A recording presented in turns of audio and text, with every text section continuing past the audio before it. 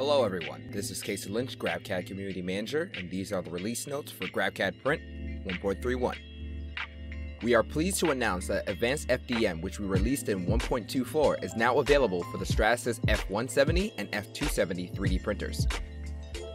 Advanced FDM allows you to customize infill in different sections of the model using actual CAD geometry, as well as modify hole geometry for printability. You can learn more about Advanced FDM here at the link below. We are also pleased to announce that the new Advanced PolyJet features have been released with this update. To turn on the Advanced PolyJet features, you must go to File, Preferences, PolyJet, and check which printer you would like to turn the Advanced PolyJet slicer on for.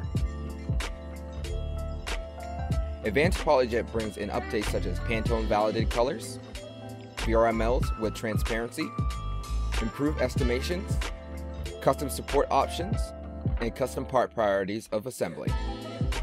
If you would like to learn more about Advanced PolyJet, please check out the link below. The new version of GrabCAD Print server runs as a Windows service. It will continue to run even if your Windows user is logged out. Additionally, it is compatible with Windows Server 2012 and can be installed alongside with the per-machine version of GrabCAD Print. This upgrade is not automatic. You must download with the link provided in the release notes. Now we will discuss some of the other upgrades that we have added in 1.31. First, we have added Mesh Repair for VRML files. Analysis mode can now repair mesh errors in textured VRML files. So if you import a VRML file that has self-intersections, open faces, or inverted normals, GrabCAD Print can fix those for you with just a click of a button.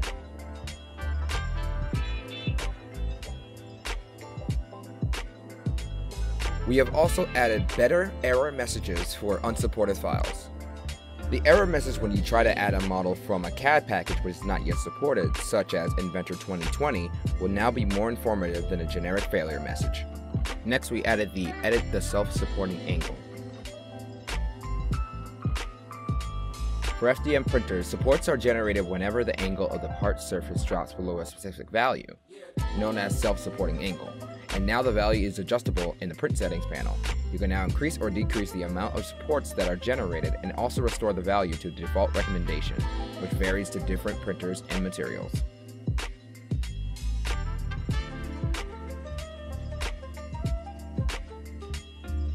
And lastly, we have added better conflict resolution for CMB files. Adding a CAD or CMB file that does not match the file or settings in the current GrabCAD Print project generates a conflict instead of an error. A new warning allows you to save changes and open a new project. And that is all what we have for you in GrabCAD Print 1.31. My name is Casey Lynch, GrabCAD Community Manager. Thank you so much for watching.